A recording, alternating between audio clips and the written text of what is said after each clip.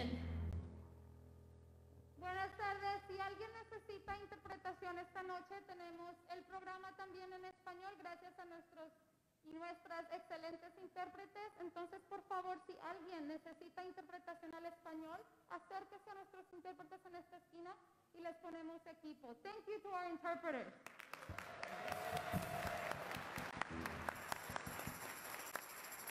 How's everyone feeling right now? You were lifting up your voices outside around the Capitol. We want to bring that energy in here. And I know that when I hear singing, it makes me want to sing. And so I'm hoping that you feel the same, because the way we do music in the campaign is that we need all of you, everyone in this room, to lift up your voice and to sing with us. Because we need not only the folks here in this room to be filled, we need all the folks out on those streets, all across Wisconsin, all across the Midwest, all over the country to be filled with the spirit that we are bringing here tonight. How are you feeling about that? Yeah! Now, in order to do that, we need a few more of you. What we like to call in the music, in the movement, is a justice jump-in choir that we're going to build right here tonight. And so, who are my sopranos in the room? Any sopranos that want to come sing with me? I feel everyone being real shy, right now. Yeah. Just a few people. We need just the energy of your willingness to be up and sing. Thank you, Elizabeth! Yay! We got Elizabeth coming up in the room. That's right. Anyone that just loves singing in your car in the shower, that's the energy I actually need right now. Yes, please, come up and join us. All right. And if any of you feel inspired as we're singing up here, you can come up and join us too. And this morning, I know I woke up with my mind and the mission to stay on justice. So we are going to open this evening. Yes, thank you. And Reverend Liz just made a very good announcement that if you don't see yourself represented up behind me, we want to fill in and make sure we know we're building a fusion movement. That's right. So we would love to have a few more folks come up here and to make sure that you see yourself represented up on this stage. And so if you don't see someone that looks like you or resonates with you, we would love for you to come up and join us. And I got a beautiful collection of voices up on the stage already. Y'all know this song? I woke up this morning with my mind stayed on freedom, on justice. All right, here we go. I woke up this morning with my mind. Here we go. You got me a key. There we go. I woke up this morning with my mind stayed on freedom. Now you can stand up with me. I woke up this morning. Can you stand up for me if you're able? We're gonna lift our voices. Stand up. I woke up this morning with my mind stayed on freedom. Hallelujah, hallelujah, hallelujah.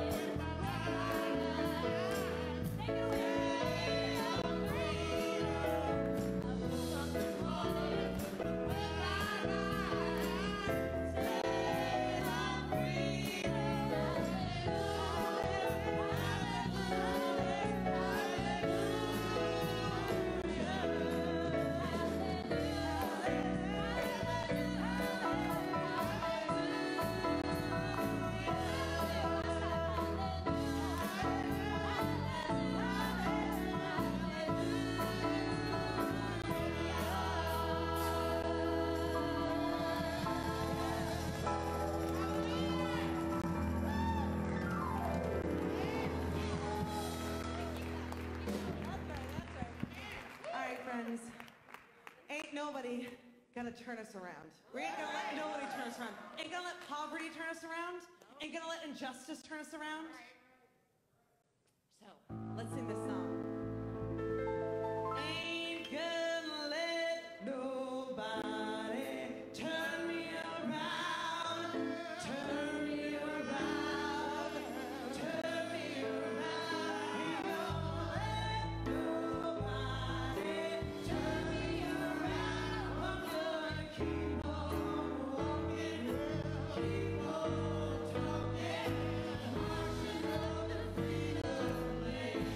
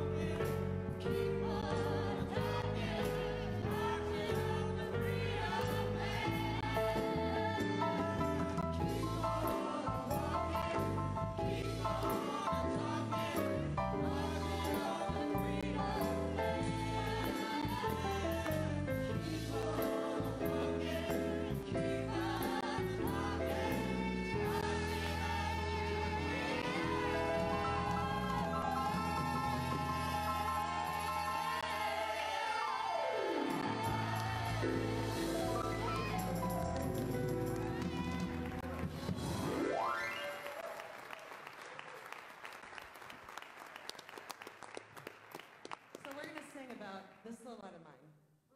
I'm gonna let it shine. As poor people, we're told that we have no light inside of us and that there's nothing that we have. But we are leading this movement to end injustice. And so we're each gonna take one moment to think about the light that's in each of us and that's in our neighbors, and we're gonna let that little light shine.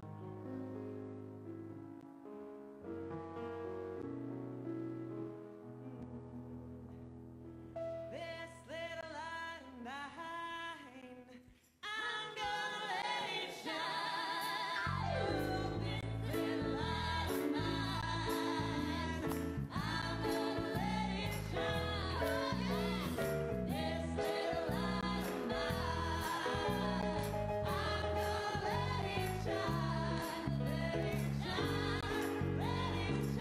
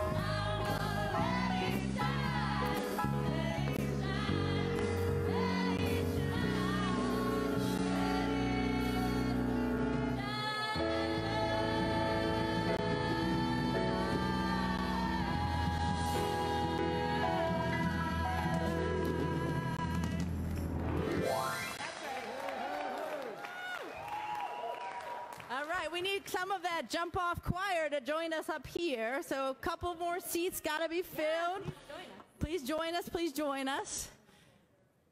And welcome. Welcome to this mass meeting where we're readying ourselves for a mass poor people's and low-wage workers' assembly, a moral march on Washington and to the polls on June 18th, 2022. Are you ready, Wisconsin? Are you ready, Wisconsin? Are you ready, Wisconsin? We want to welcome some of our Poor People's Campaign siblings from Illinois, from Iowa, from Indiana, from Minnesota, from Ohio, and from all across this great state and nation. My name is Reverend Dr. Liz Theo Harris. I am a daughter of Wisconsin, a proud Milwaukeean, and it's great to be in this state with you all today.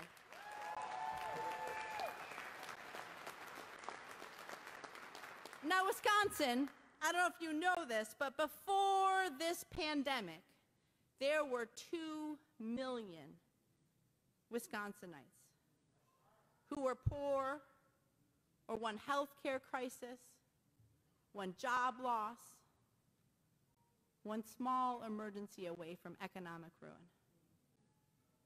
That was 49% of our kids, 39% of women, 71% of black people, 62% of Latinx people, and 1.4 million poor white people.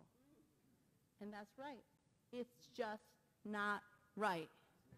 And it does not have to be that way. So we're here building a movement, a moral movement from the ground up to right these wrongs and to confront systemic racism and poverty, ecological devastation, the denial of health care, militarism, and this false narrative.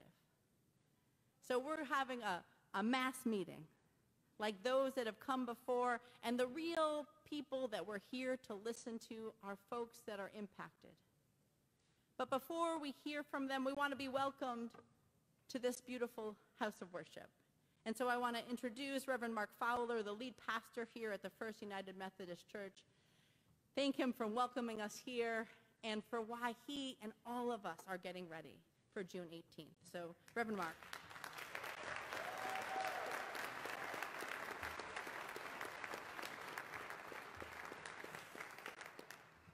Well, I hope we begin that all of you will join me in welcoming Reverend Liz Theo Harris home, and that you consider this your home for this evening. We're glad you're here.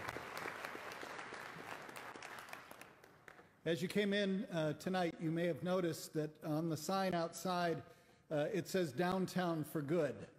Like many churches, when downtowns went the way of many downtowns, churches decided to move out to what they considered more fertile fields, and God bless them, and we do, and I worship with them from time to time. But this church saw the need downtown in Madison as a symbol of many downtowns throughout Wisconsin and throughout the country and throughout the world. That it was a downtown that was filled with people that were hidden in the shadows and not recognized by those up the hill, or enough of those up the hill that the numbers that Reverend Dr. Liz talked about continue sadly to increase. And so we want to welcome you to a house of worship that does not simply gather in this beautiful space, but gathers here to join with the spirits of many who have chosen this place to stage advocacy in the world. And so your song is added to their song, which has been a song that we have sung together over many, many, many decades, because we are filled with the hope that is preached by the Poor People's Campaign, recognizing that religious leaders have authenticity when they not only are with but for the poor, the marginalized, and the most needy, and we stand with you.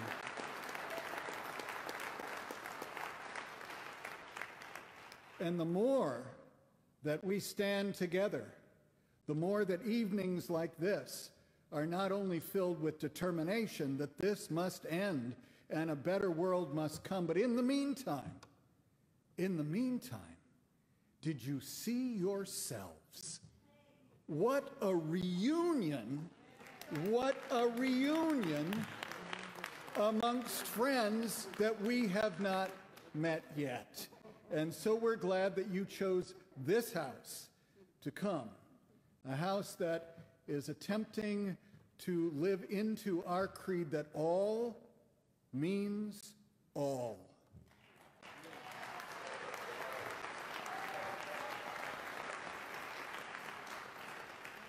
And we are grateful that you raise your voices here and in Washington, but that the Poor People's Movement and the movement for all marginalized people, all ignored people everywhere, is not just for Madison or your hometown or this state or this region or this nation, but it's a great place to start.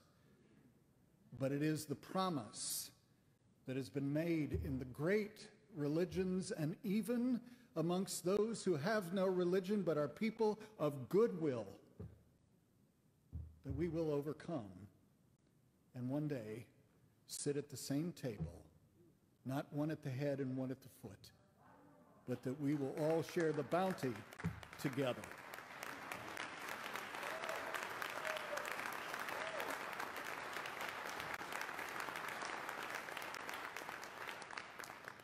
Just one final word, and I want to thank the Poor People's Campaign for choosing us. But I would be remiss if I didn't thank my good colleague, Rabbi Bonnie Margulies, who chose us. Would you stand, Bonnie?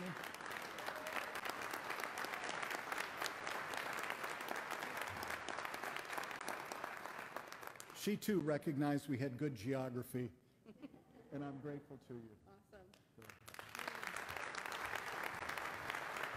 So I want to pull our tri-chairs from Wisconsin up to help welcome us to this great state. The Poor People's Campaign is a national movement, but it's only national because we're nationalizing state-based movements. And those are led by those that are most impacted, moral leaders and activists and advocates from all across the state. So welcome Sarah Weintraub, Brittany, and Reverend Ari.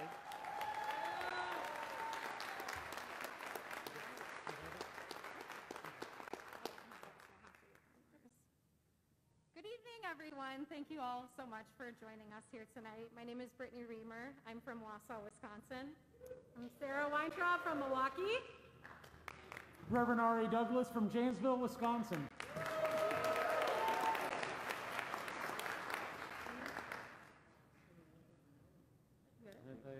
I'm finding it. Here you go. Yep, I got it right here. Thank you for your patience. Oh, cool.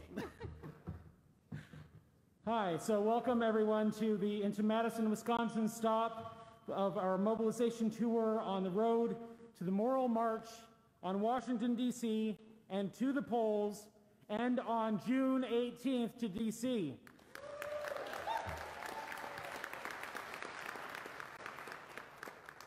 Tonight, we pick up the work of the original Poor People's Campaign, started back in 1968 by Reverend Martin Luther King Jr. and many other leaders of the poor and dispossessed, including Father James Gropey. I think I said that right? Gropey, sorry. Obviously, I'm not originally from Wisconsin. My apologies. Right here in Wisconsin, like they did, we are fighting the 5 interlocking injustices of systemic racism, ecological devastation, systemic poverty, militarism, and the corrupt moral narrative of religious nationalism, as well as the lack of health care. Thank you. So this evening, We are going to hear from speakers from all across the state of Wisconsin, as well as Illinois and Iowa, about how they're impacted by these interlocking injustices and why they've joined this movement to end poverty. In a country with 140 million, nearly half the entire nation, who are poor and low income, including, like Reverend Liz said, 2 million who are right here in Wisconsin. It's time that we make a real moral and political commitment to democracy, human rights, and values that this country has yet to live up to.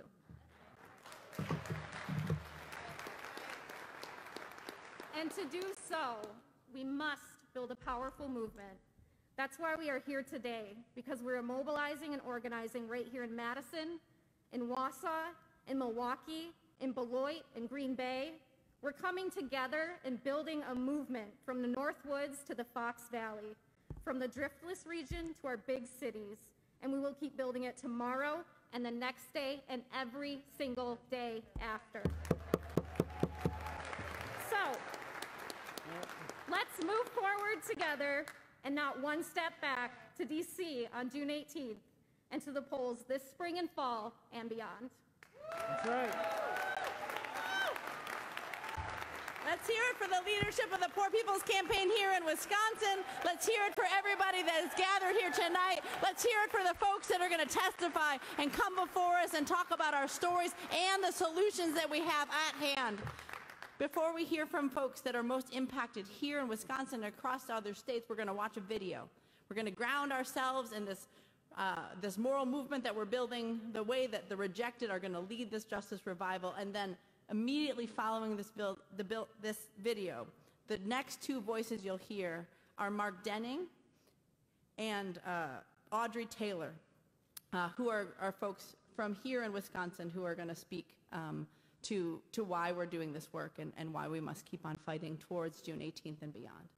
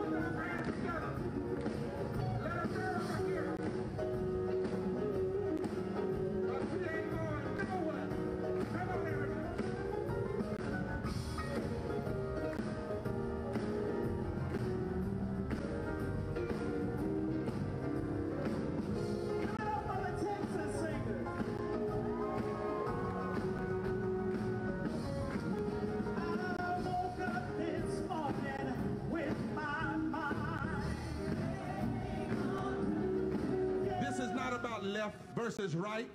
Saving this democracy's possibility is non-negotiable. This is about right versus wrong. And the right time to do right is right now. 140 million people in this nation are poor or one emergency away from economic ruin. But it does not have to be this way. And you look at the diversity in this crowd. This is the America they are afraid of. In the 1960s, Democrats and Republicans stood up together for social justice. It was the right thing then, and it's the right thing now. We know that if Lyndon Baines Johnson was here, he would be saying, free to vote! Free to vote! The goal of the Poor People's Campaign was to help the poor confront the evils that create poverty. But my father used to tell me, don't piss down my back and tell me it's raining. The government should listen to our voices, no matter our race, citizenship, or how much money we have. We are not lazy. We are exhausted from the endless cycle of poverty. We are demanding what is morally fair and just.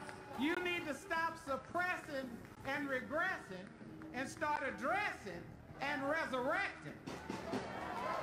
So stop messing with our right to vote. We need to make it easier to access the ballot. We need to make it easier to live with dignity and respect without struggling. We didn't take shortcuts when we marched, and we don't deserve to be shorted in this legislation. That's right. My body is tired, my voice is shaky, and my mind is determined. I have done nothing but fight. We know that for democracy to work for us, it has to work for all of us.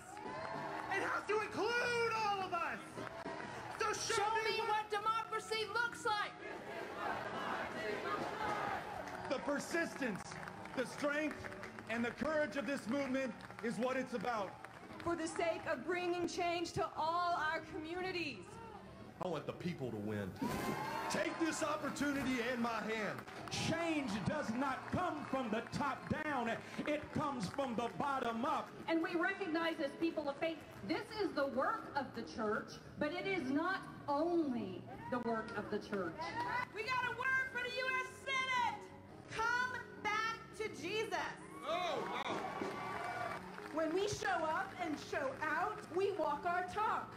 Together, we are strong. We can protect each other. Insurrections never win. Only resurrections win. And history tells us what we have to do when states work to subvert democracy. We're not going to let them stop us from coming out, and this is our country, and I'm what an American looks like. The biggest gun we got, called a ballot box. We must rise up as a moral army. And creating an America where everyone counts. We must challenge every weak Democrat, every sorry Republican, every silent independent, that you will not stand in the way of our right to vote. Ain't gonna let nobody turn you around. It's time for the rejected to lead a revival of justice in America.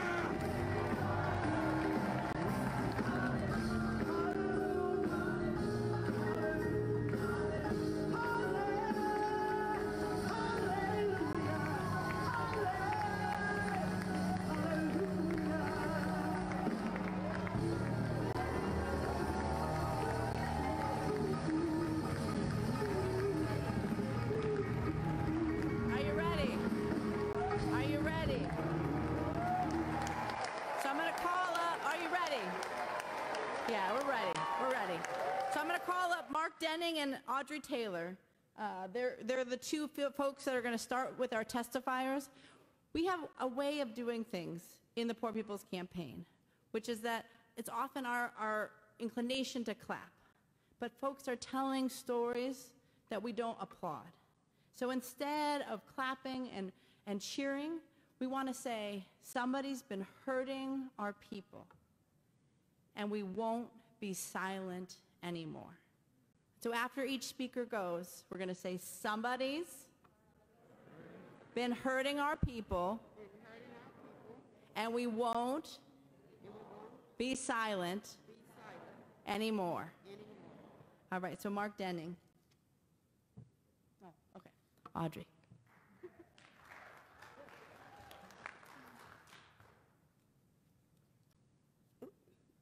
Good evening, everyone. My name is Audrey Taylor, and I'm a leader in the Fight for 15, and we are here to join the Poor People Campaign. I'm a mother of two, a grandmother of two. I have worked for Wendy's off and on since 1995 until now. During that time, I have made only $8.25 per hour. That wage didn't support me and my babies. And now that I'm a grandma, it don't do nothing for us now. It's even harder, to be exact. Gas prices have went up, food prices have went up, lights, water bill, but we don't have no kind of money for leisure. We can't go to the movie. We really can't go out and shop, buy an outfit, a pair of shoes, or whatever the case may be. But guess what is going up? Our wages. Trying to pay rent, keep the light on, pay our water bill, put food on the table, it's hard. And like I said, it leaves no room for leisure time. Being in the Fight for 15 has brought me awareness about a lot of things that's been going on. But in the fight for 15, it stands for something. People who are working, we are the ones who do the work and make the money. Not the people in excuse me, not the CEOs. They sit back, they wait for us to bring the money in. We are the people who's in the forefront, the cashiers, the crew people. What they're doing, they sitting back with their legs crossed, hitting their bank account, checking their money. But we're not. We're still trying to find a way to make more money. If it means going out trying to find a second job, maybe a third, who knows? They don't care. We're not just here for the people who work for the fast food restaurants. We are here for people who work in the nursing home, security guards, anyone that's trying to be out there to make a paycheck. Things need to change. We come together in America to look for the most vulnerable in our community. Like we said in the campaign, when we lift from the bottom, everyone rise. I believe in the Poor People Campaign. It's important to me because it's a reality, and I'm poor. I don't have thousands or millions in my bank account. I work hard every day to make ends meet. So I understand the Poor People Campaign and all about, and I will keep fighting with the Poor People Campaign until we all have what we want.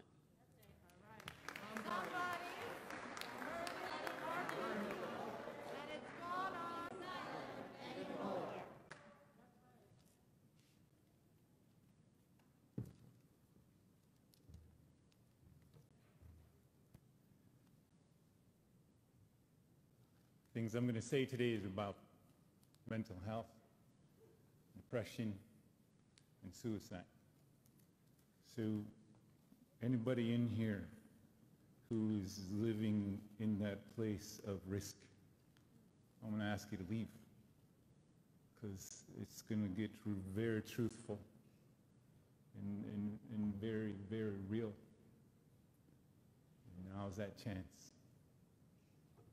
And I'm going to ask you to come up here for a moment, and the person that brought me up, because when we ask Indigenous people to speak, Sarah, you give them tobacco. That's a sacred plant. There's someone here who's keeping time, and I'm respectful of that time. I'm only going to go, and when that says stop, I'm going to stop right there. I'm not going to finish my thought, not going to do any of that, because these people deserve their respect. So if you could come up here for a second. And I wanted this to do this while people made their way out of here. I'll give that to me. And ask them to talk. No way, no baju, and way magna duke. Not away, but nazi indigenous cause me and no den. Anishinaabe, Omenomenake, Lenape, Delaware, Mohicanock, French, English, and Dow, Neopit, Indonjaba, the place I am from.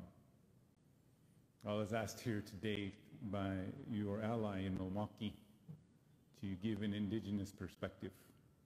And that perspective today is on mental health and suicide. I am the nephew of Badwaywudan Benesi Aban.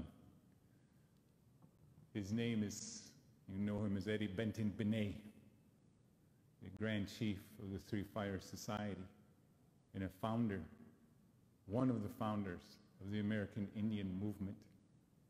He is the one that named me and asked me within our Grand Medicine Lodge of Medewan people. That means the way of the heart. We were at the center of every one of our villages and considered medicine people and speakers.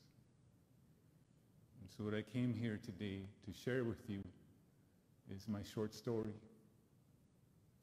When I came here, it was very difficult. My daughter's last home, 3.5 blocks from here. And that was the very first place I went. I cannot represent all Indigenous people. What and who I represent as the Three Fires Madison is to lift and carry my responsibilities to speak for the dead and the unborn, the voiceless, one of our most sacred trusts. Our prophecies speak of a fork in the road now, the end of the seventh generation and the beginning of the eighth. The destroyer waits impatient at the end of one of those forks. And a true and just life waits on the other. This path, this spiritual place, was as the world was intended. Our great Creator intended and gave us all that we need here on earth. And it has been the men that have kept you, the impoverished, from having all that you deserve in life. It is not our great Creator. It is not a scarcity in the world that is of pretend. It is of the world of men, the world of the eye. In that way of our great destroyer, who does his job and his mission, is the path of the loneliness of the spirit. 6 years ago, our son Taylor, a law school graduate, completed his suicide in Milwaukee. He did everything. Second generation going to college, law school. He knew his culture. He knew his creation stories. He had given his tobacco to be a part of our grand medicine society, the way of the heart. Where he lay, hearts were broken across our great Turtle Island. We mourned for 4 days and 4 nights. And on the 4th night, we danced, we sang with him. And on the last day, we sang that morning.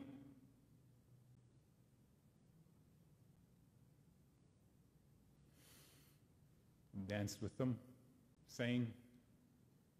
And when we closed his casket, his brother stood up and said, there should have been crime scene tape around his body. There should have been crime scene tape around his body.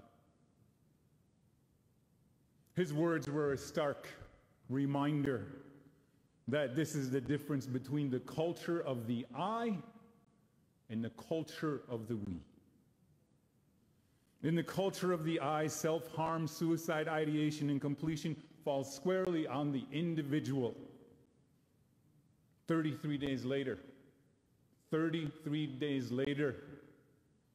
our daughter, a junior at UW Madison, took her own life just 3.5 blocks from this church. A working poor student, a university student, refusing to talk about her brother's suicide, went for help and was turned away. You don't have the insurance. We can't take your visit. Your help is someplace else. 33 days later, the suicide rate for American Indian girls is 139% since 1999. The society of the I, trails of evidence are easily traced. Premeditation is tracked, can be tracked. Deliberate genocidal crimes are recorded against my people. Homicide liability, plain in the historical view from this society. Complicity of economy and healthcare systems leave the poor and fragile unprotected. Racism is a public healthcare issue. The point, suicide is detectable. A reasonable person can draw a line between the intention, complicity, and causation of suicide. Criminal acts. This is either involuntary manslaughter or murder. The culture of the I, the society of the I, the individualism asks, this was an act of an individual. We'll wash our hands of it and say, until we meet again. That can be said with a smile. 2 years later, their surviving brother,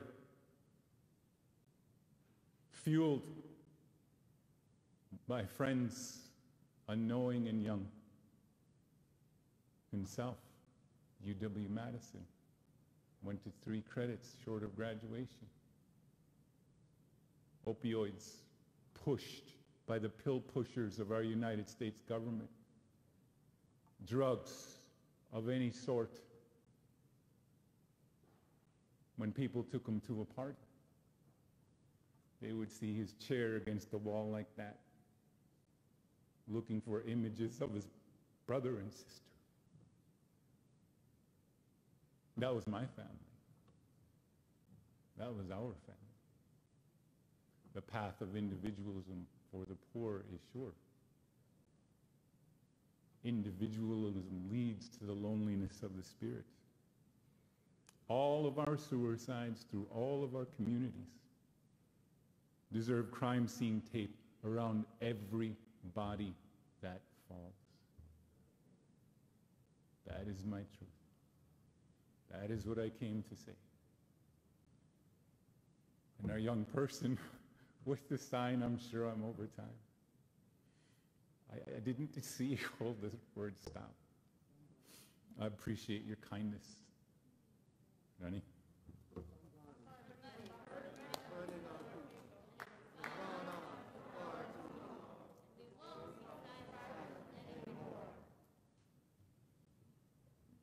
Let's take a minute.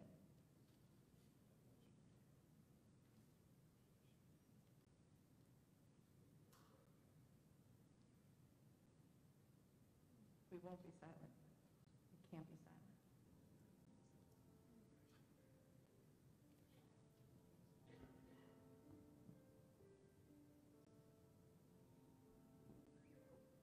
And there's more. I want to call up Reverend Greg Lewis, as well as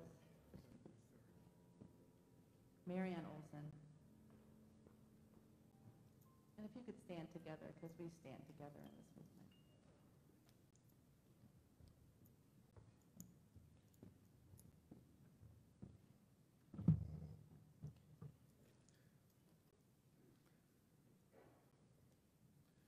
You know, where I'm from, when you have a testimony like that, you just say the benediction and go home. Don't like to be behind such a powerful message.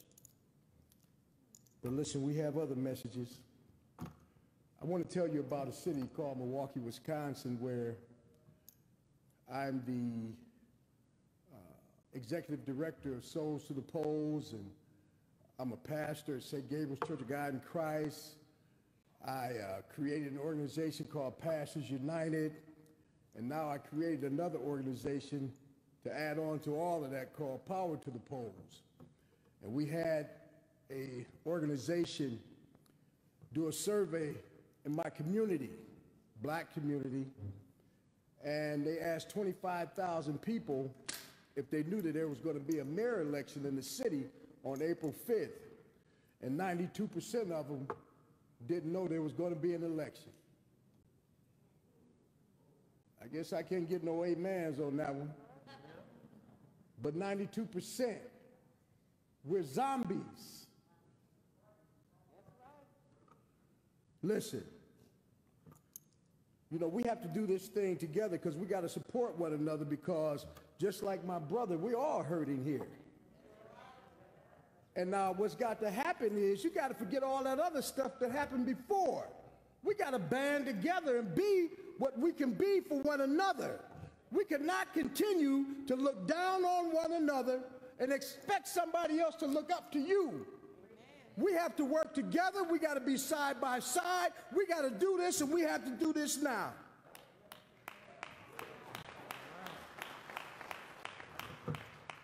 Listen, voter suppression is a huge problem right now. It affects all of us, but most of us don't know it. Good food, shelter, clothing, housing, good jobs, crime, our next dollar.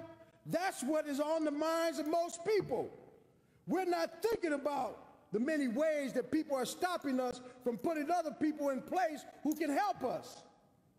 Strict voter ID laws, excessive voter purging, failure to accommodate voters with disabilities, barriers to families assisting voters who are homebound, failure to inform formerly incarcerated persons of their voting rights, partisan gerrymandering, exact match requirements for signature or other information, complicated absentee ballot requirements, Sunday voting, souls to the polls, early voting.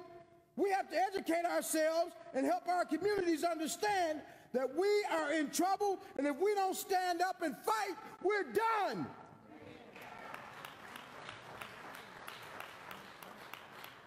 Now I got a sign talking about stop. Listen. Stop letting people do things to you. Start making things happen for you. We can do this if we fight together. And if you're anything like me, man, I'll be biting, scratching, crawling, pulling until I die, until things change. Thank you, everybody. Somebody's hurting our people, and we won't be silent anymore.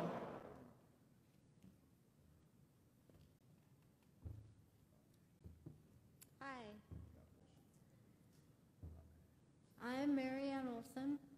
I live in Oshkosh. I'm married. I have 3 daughters, 3 granddaughters who have a sparkle in my heart. And I've been home from prison since June 2017 after serving 67 months. Thank you. I'm an organizer with Expo, Ex-Incarcerated People Organizing. And I want to tell you about the first Expo event that I attended. At that event, I was the only woman who didn't end up homeless when she came out of prison. And there's only one reason. My husband stuck by me. If he hadn't, it'd have been unanimous. We'd have all been homeless. There was no system in place to provide us even the basic human rights. Come on, who among us isn't more than our worst choice, right? Y'all need to know another way that I am dehumanized, and so many of us are dehumanized in this state and across the country. Because after I served that 5.5 years, I still have another 21 years on extended supervision. And I don't know about you, 21 years is not rehabilitation, it's a setup.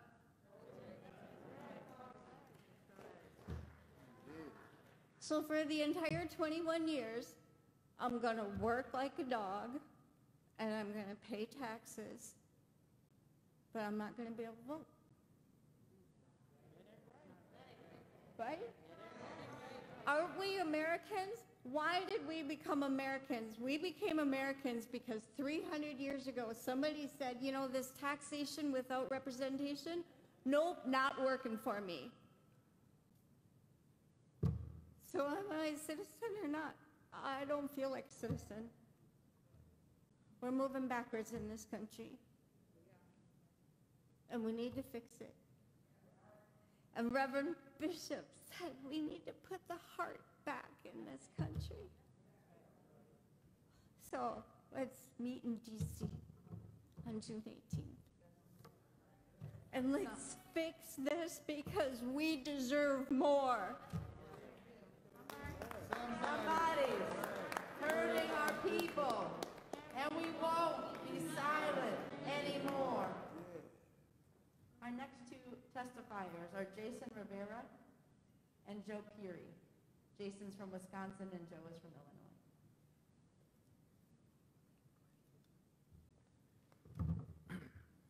Hello, everybody. My name is Jason.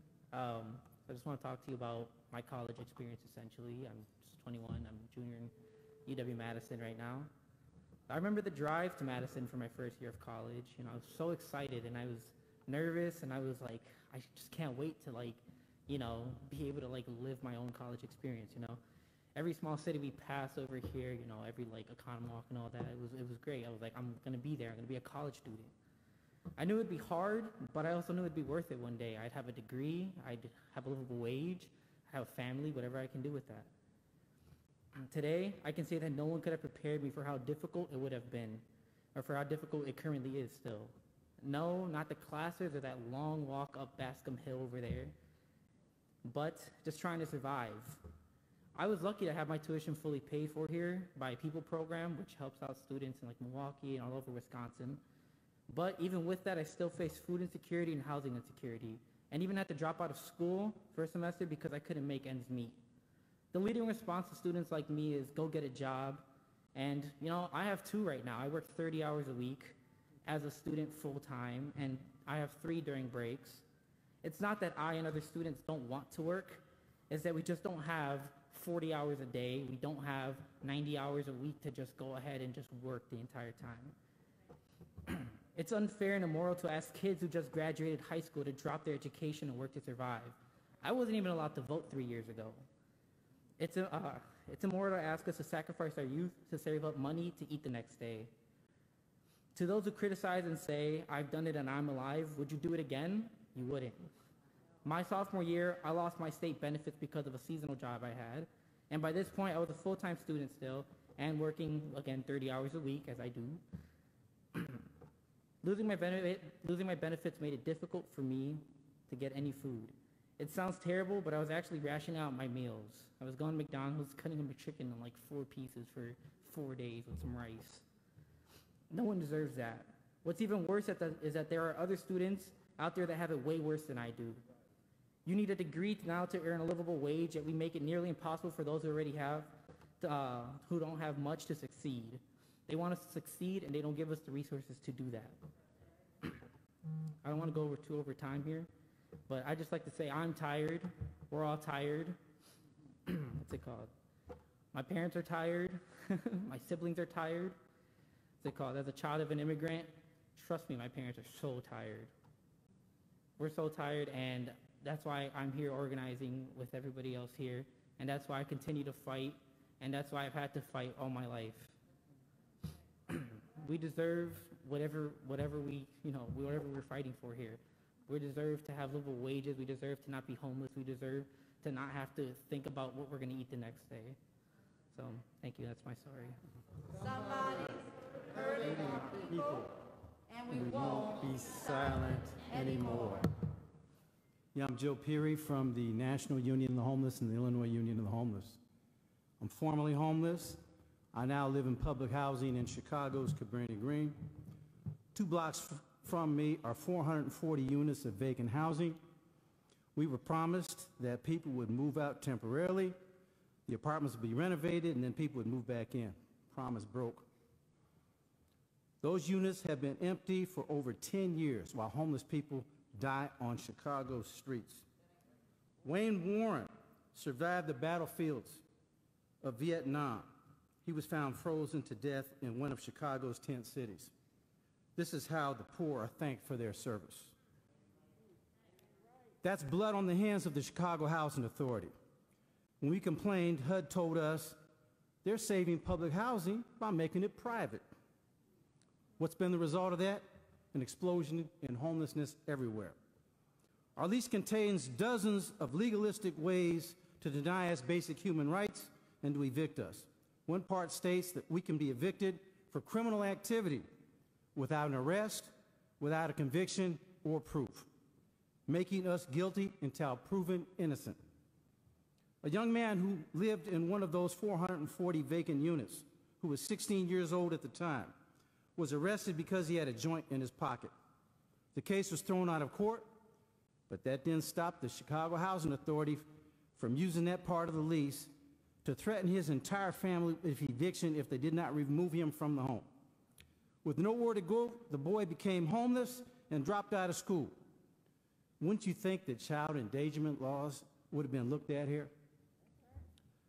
This has nothing to do with crime and everything to do with profit, because no matter how low the slave wages were that they paid us as factory workers, our rent was only 30% of that, which guaranteed them millions.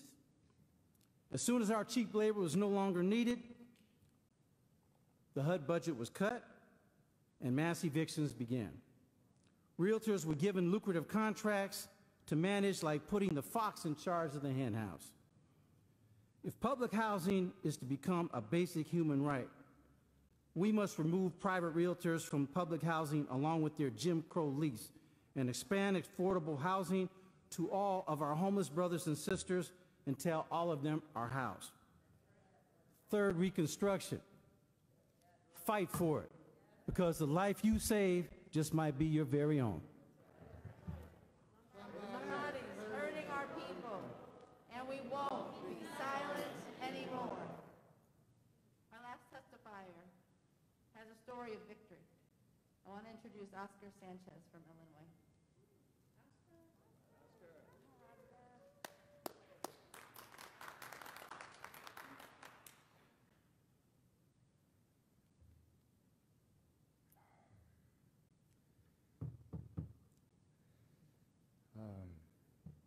Just to be very honest, I'm very emotional being here with everyone, sharing their testimonies, very powerful testimonies.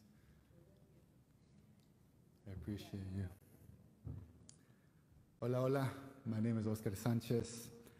I participated in a 30-day hunger strike with our coalition made up of community members in the Stop General Iron campaign.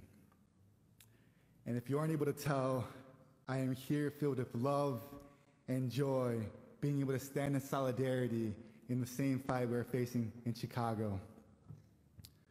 I'm from the southeast side of Chicago, a low-income black and brown community that has been, for a long time, a sacrifice zone for the city. The mentality we grew up was keep your head low and don't raise any attention. We see our environments and become accepting of it, become familiar with it. But somewhere, all of us come to realization that we are deserving of better. In order to achieve that, we must speak up. Because just because we are poor does not mean we should be treated poorly. We are deserving of a system that is not dependent on the suffering of others. We are deserving of a system that addresses our needs. A system that allows our children and our future to exist without a 30-year life gap expectancy. Because that's what we're facing in Chicago, comparing the north side to the south side. We constantly fight the sources of trauma in our community. Violence that we carry through our lives that shows the difference of the difference. And violence that shows the difference in our qualities of life. I was raised by an undocumented single mother, and now my mother would always say, no tenemos mucho, pero al mínimo tenemos uno al otro. We don't have much, but at least we have one another. These are the words she'd say to me every time she dropped me off at a classmate's house, family member's house, neighbor's house that she was working 40+ hours a week. She'd say this every time she would grip my hand going through thrift shops and food pantries and heading to church. So for me, we had everything due to community. My mother and I were never alone. We are never alone. We owe it all to our community. The people constantly fighting for the communities that we deserve. We are not alone in this struggle. We are not alone fighting. Community to me means having each other. So when a serial polluter in the city of Chicago created a backdoor deal to move their operations from the north side with a rich white community to the southeast side, a poor black and brown community, we fought. After months of protest, community teach-ins, we decided to go on a hunger strike. The same people who set up mutual aid systems were at the forefront of this fight. And we put our lives on the line to disrupt the system from doing what it does, disregard our lives. I'm here to say, we won.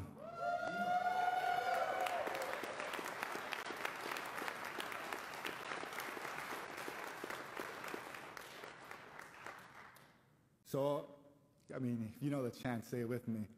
Because when the people fight, the people win. And we will continue to fight racism with solidarity. We will continue to fight poverty with solidarity. We will continue to fight. There is no justice without restoration. There is no justice without reparations. We demand justice against the violence that all of our communities face every day. We are fighting for the communities we deserve, and we are fighting for restorative justice. Marching to the heartbeats of those before us.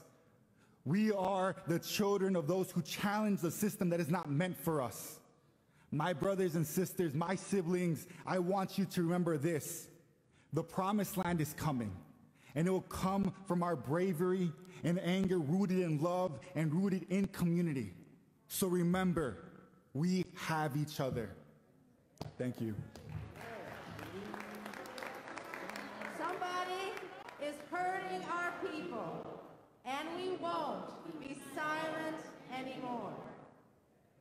We're going to have some faith leaders join us to share a litany.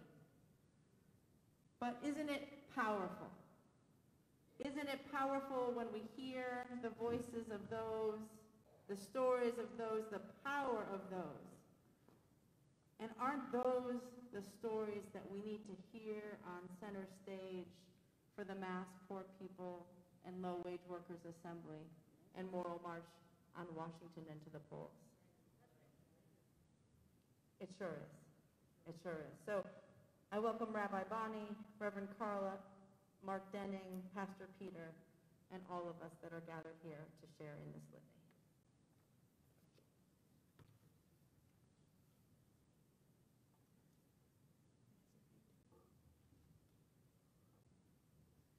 Throughout our sacred scripture and the world's religious traditions, there is a call to stop depriving the rights of the poor, a prohibition against profiting from pandemic and crisis. There are commandments to pay living wages promptly, to deliver equal protection under the law, to welcome the immigrant neighbor, to provide for the needs of the entire community as we care for the land, air, and water.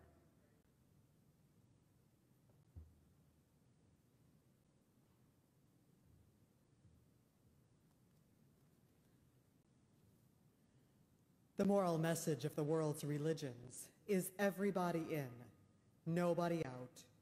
Everybody has a right to live. When we lift from the bottom, everybody rises.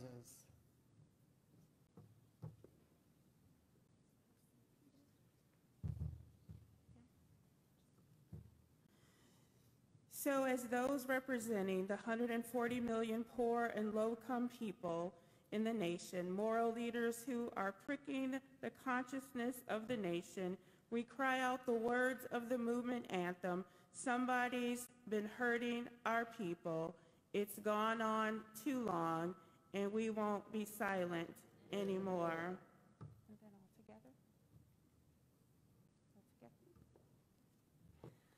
We declare it is time for a moral movement that can revive our democracy, fully address poverty and low wages from the bottom up. We commit to assembling and marching on June 18th at the Mass Poor People and Low-Wage Workers Assembly and Moral March on Washington and to the polls. Join us as we compel the nation to mourn, feel the pain and the power of our people, and to see that the path of healing and justice is possible.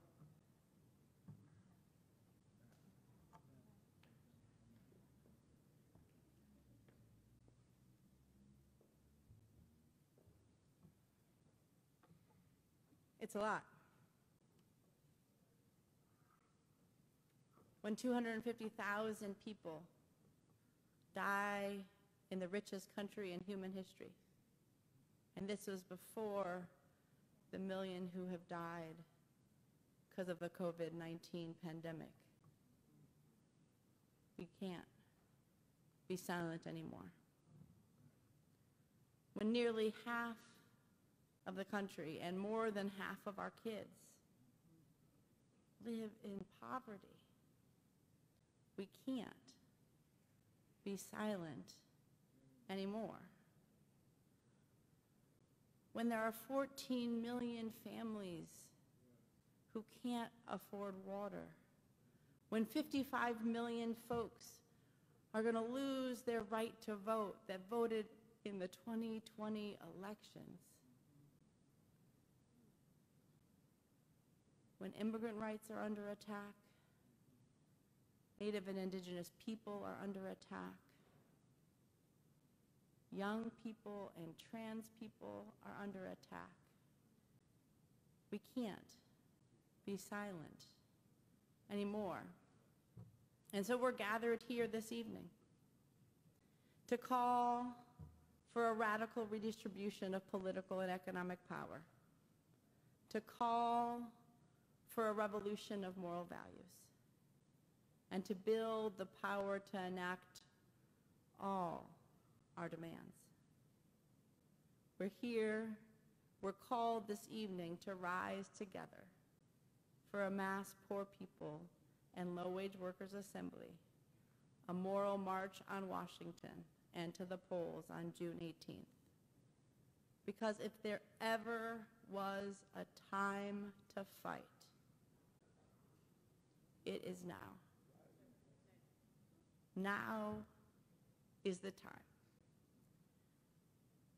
for poor people and all people to come forward with bold and visionary demands and to sing out and cry out and march on that there's something wrong in this nation. But those who have been rejected are indeed leading a revival. I know we're from different faith traditions in this congregation this evening and people that don't come from a particular faith tradition, but as a Christian preacher, I want to share a favorite Bible verse of mine that comes from 1 Corinthians. I think it speaks to who has the power to build power and to enact change in our world, a power that we have for sure heard this evening in the testimonies that folks have shared, a power that we will hear from that stage on Pennsylvania Avenue on June 18th. The Message translation of 1 Corinthians 1 reads, "Isn't it obvious that God deliberately chose men and women that the culture overlooks, exploits, and abuses, chose these nobodies to expose the hollow pretensions of the somebodies."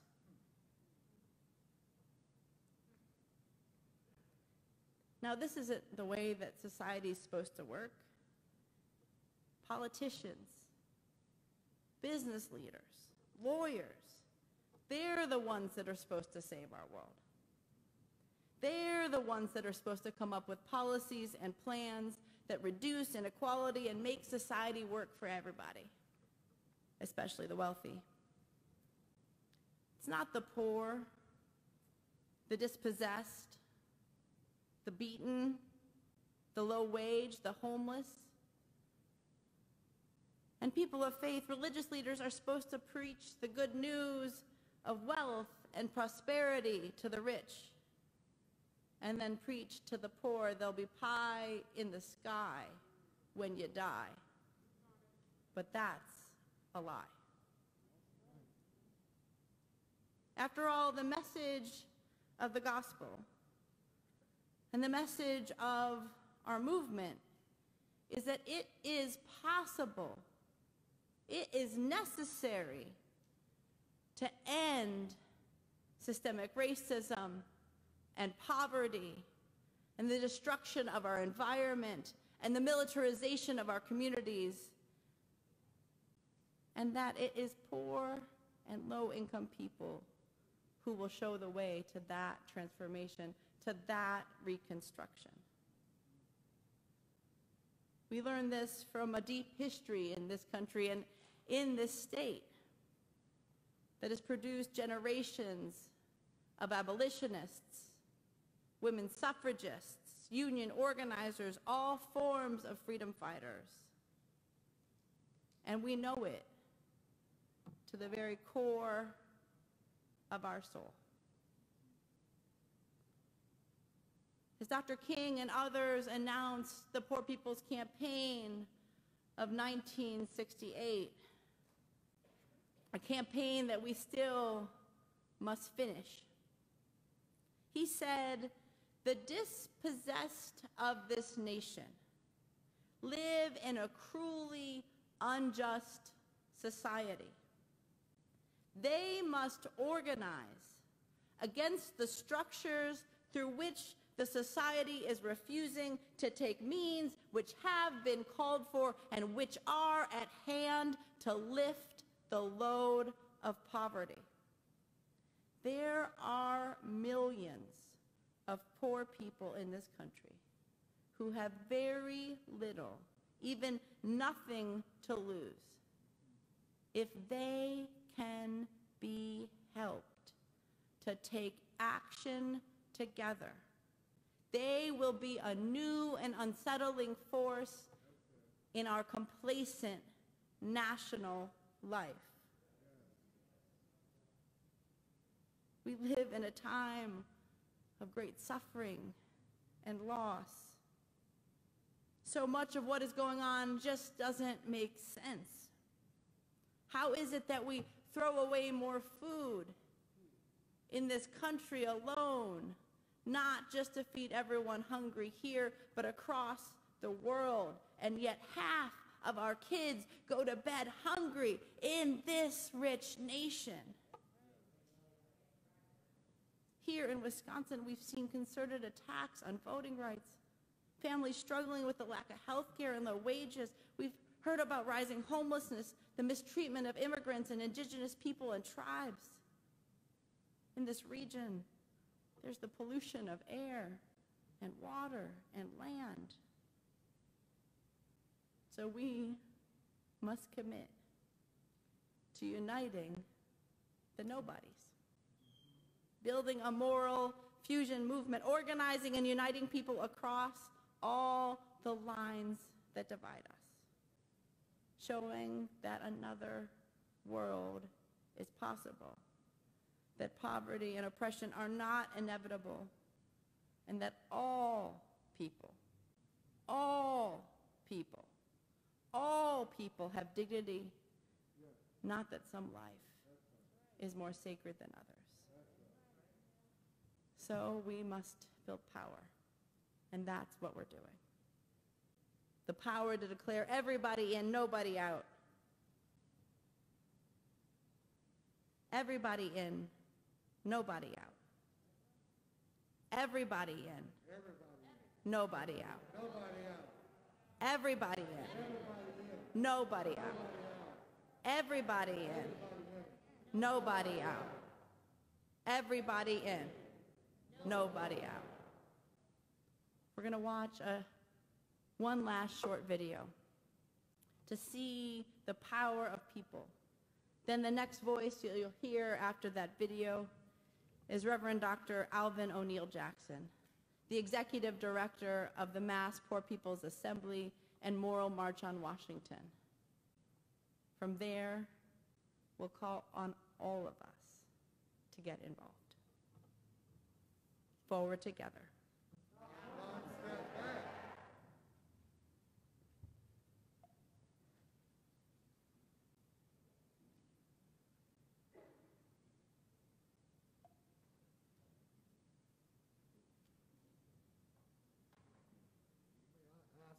think while we're getting ready for the video, if the organizers, the ushers would, if you don't have a pledge card, as we're getting ready for the video, if you just raise your hand, slip your hand up, and we'll get you a pledge card. This is the part that everybody gets a chance to participate in. So if you don't have a pledge card, many of you got them as you were coming in. Some didn't, so just raise your hand. And down front here, there are a couple of hands, some hands down. So the video is coming, and we're going to all have our pledge cards in hand soon. We're almost at the end of our program tonight. We must be honest about the foundations of the political and economic systems we call America. I love America because of her potential, but I know that America will never even get close to being a more perfect nation until we are honest about the politics of rejection. I want to tell you about some of the leaders who are building the Poor People's Campaign. Callie Greer from Selma, Alabama, who had to bury her daughter, Venus, because she didn't have health care. I'm here today to share my daughter Venus's story. Venus discovered a small lump in her breast, and she wasn't insured. Venus had to be approved for every prescription and every piece of medical equipment that she needed. I'm standing here today in solidarity with the Poor People's Campaign because no one should have to bury their child in America because they don't have health care insurance. I'm 46 years old. I've lived in poverty here in West Virginia every day of my life. And I'm working. I am working poor with a bachelor's degree. I'm doing the best I can with what I have. I'm a second-generation fast food worker, and I've experienced the cycle of poverty firsthand.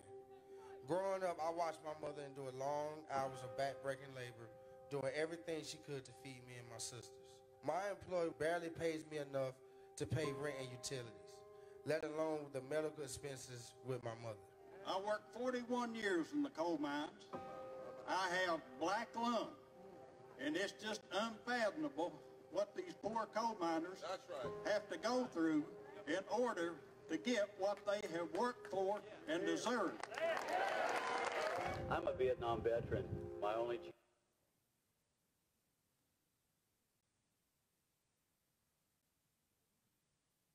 chance of going to college was joining the Army. It was one thing to know that you didn't have water and you couldn't afford your water. It's a whole nother to find out that they've shut off your entire community and none of you matter.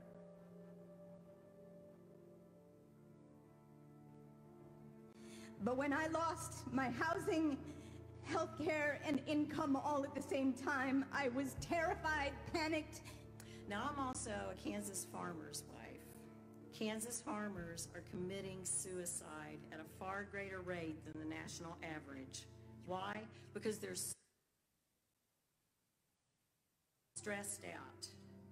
They're stressed out. They're usually in debt up to their eyeballs because they can't pay for all the equipment that it takes to run a farm. And they're in the most dangerous line of work there is, yet many can't afford to buy health insurance. We have no hospital. We are in a food desert. We have one grocery store for the whole county. Our neighbor, my husband's uncle, still drinks pond water self-treated with chlorine. He had to have a kidney removed at age 64. And the year before that, his wife died of some unknown cancer. Hi, my name is Pamela Roach. I'm from Lowndes County, Alabama. And I live in a mobile home with my 2 kids.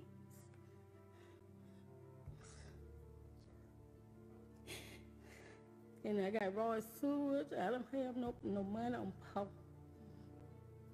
And I have to travel back and forth to Birmingham to take my daughter with the CPAP machine. Don't have a car and don't have no way to take her. This is the largest encampment in Aberdeen. There's about 1,000 people in a town of 16,000 who are homeless. In my community, we were all shut off for the day because none of us could afford our water bills. In the past, my family wasn't able to afford electricity in the winter. It was very hard on all of us. But the indigenous people in the surrounding communities that are being affected, we talk about health care. We talk about worrying about the environment, but yet when they're allowing open pit mines and letting it leak into the land, into the water, the high rate of cancer and the high bills of health is going to continue to raise because of corporations and greeds and politicians that don't want to listen. There's a new chemical company that's producing another carcinogen in our community. It's amazing the people who just started dying of cancer. And when my wife was diagnosed with cancer, I was amazed at the black women that would ring our doorbell and walk in the door and pull a wig off to show my wife that I have it too. This wall, this is sin of the highest order. I put my life on the line at 17 years old to defend the Constitution of the United States against all enemies, foreign and domestic. And right now what we have domestic enemies right here. When there are 38 million poor children, when 60% of African Americans are poor, when 65% of Latinx are poor, when 40% of Asians are poor, when there are 67 million poor white people, we must say, this is not right. Somebody's hurting our people, and it's gone on far too long, and we won't be silent anymore. Our brothers and sisters are sleeping on the streets. For a country this rich to have so many people poor, it's immoral and it's wrong. Our backs are against the wall, and we got no choice but to push. We lift our voices for justice. We put our bodies on the line for mercy. And together we will proclaim liberty throughout the land for the enslaved, for the poor, and for us all. All of that breaking news in Albany, where a large group of protesters have moved into the street. Washington Avenue between City Hall and Lark Street closed down. Protesters with the Poor People's Campaign of Indiana. 2 o'clock on the East Coast, 2 o'clock in the middle, 2 o'clock on the West Coast. A wave, and the historians tell us it's never happened before. Our communities, Muslim communities, who have joined the Poor People's Campaign, you can count on us. Our democracy is in trouble. Our democracy is in trouble. And we come to demand. And we come to demand. Second warning. I cannot stand here and claim to be a follower of Jesus Christ and be silent about the moral outrage that is going on in our country.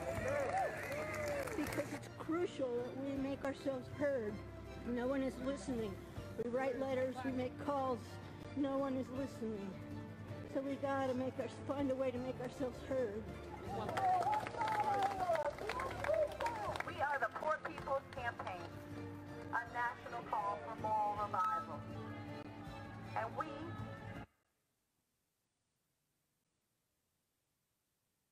are here. We are poor. We are clergy. And we're here to say to our nation's capital and to the highest court of this land that everybody has a right to live. Everybody has a right to learn. Everybody has a right to love. Everybody has a right to living wages. Everybody has a right to vote. Everybody has a right to thrive in this society. Everybody say, oh! I believe that we will win. I believe that we will win. I believe that we will win. He don't fight and he taught us how to fight. The poor and their clergy. We read Article 6 of the Kentucky State Constitution that says we have a right to free assembly. We are demanding that we stop the war on our poor. We demand the right to vote. Reformally You need to cease and desist immediately or you'll be arrested. There will be a movement that will break through the calm and bring people together to save the heart and the soul of this democracy and this world.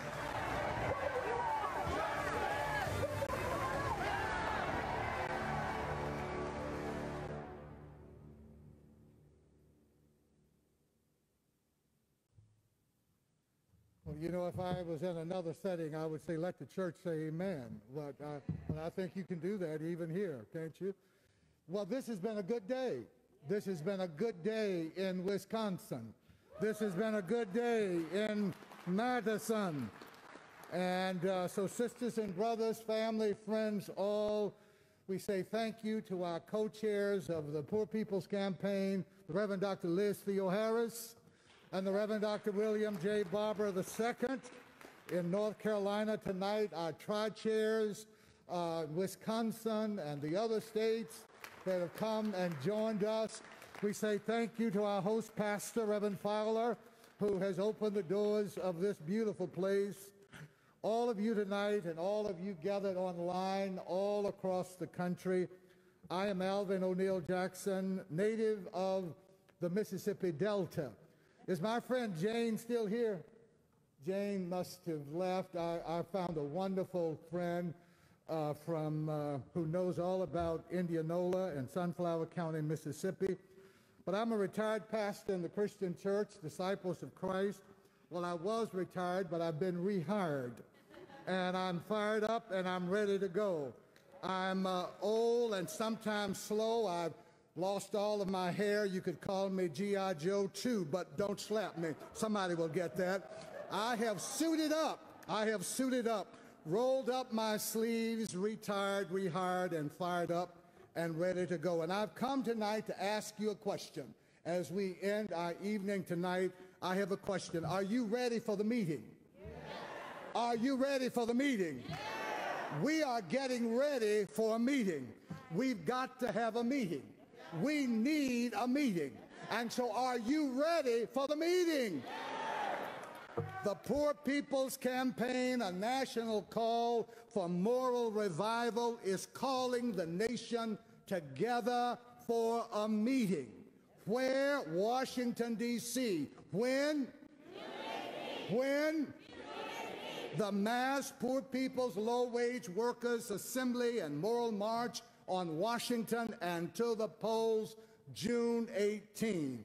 We are coming, but not just for the day, but we are coming June 18th to make a declaration of an ongoing, committed, moral movement that dares to change the political narrative, build power, and fully address poverty and low wealth from the bottom up. That's what we're doing. And so you go to www.poorpeoplescampaign.org. Everything is there. You can sign up even tonight. Fill a bus. Routes have already been set from Madison and Milwaukee and all places in between. You can preset a trip that's already been set up and just get on a bus and enjoy the ride.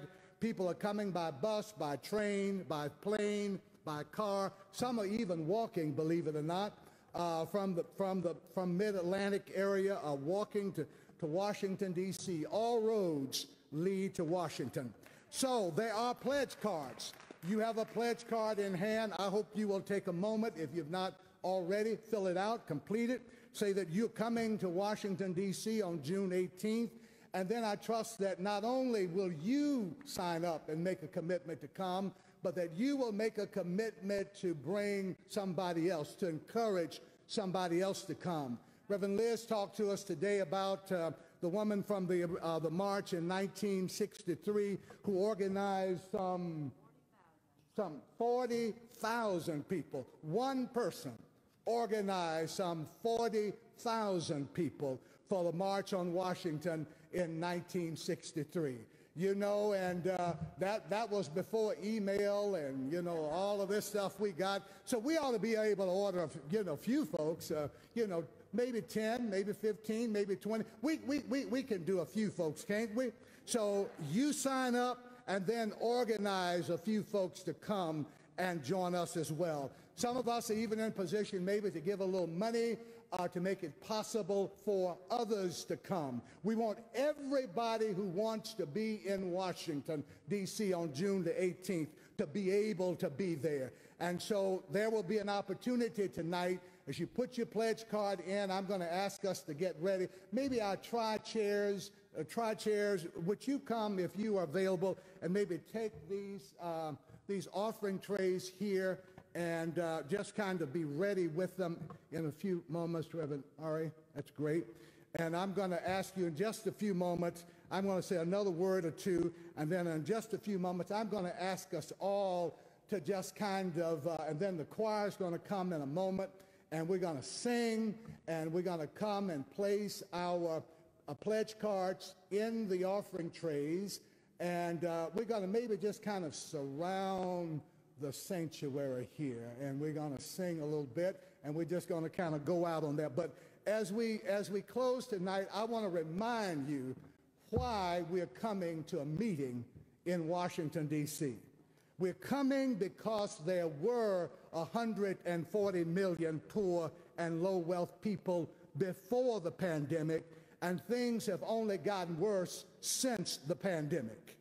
We're coming because 57 years after the Voting Rights Act of 1965, voting rights are under attack in nearly every state. We're coming because the climate crisis is devastating our communities and our planet, while fossil fuel companies are getting tax breaks and poor people are getting sicker every day. We're coming because there's nothing just about a nation that has spent $21 trillion on war, policing, and prisons over the past 20 years, and none of it has made us safer. Even as the guns and missiles fire in the Ukraine and Europe, none of us are any safer. We're coming for a meeting because our politics are trapped by the lies of scarcity. Scarcity is a lie. There is abundance. The only scarcity there is the moral will to do what's right. We are coming because we know what it has always taken to bring the nation to higher ground. People coming together.